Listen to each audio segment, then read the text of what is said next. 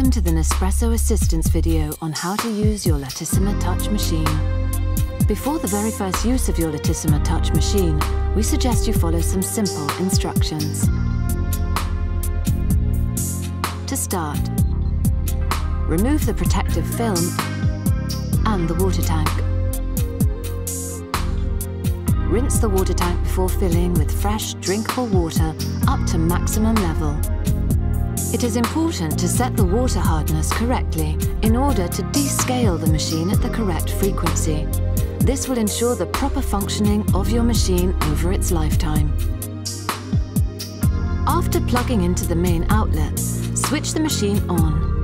For the first few seconds, the automatic power off and water hardness settings are indicated with a steady light.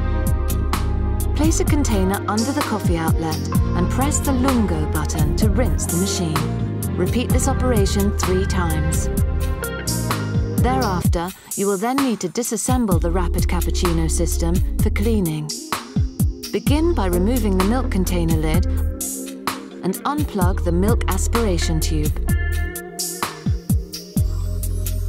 Remove the milk froth regulator knob by turning it until in the remove position and then pull it upwards.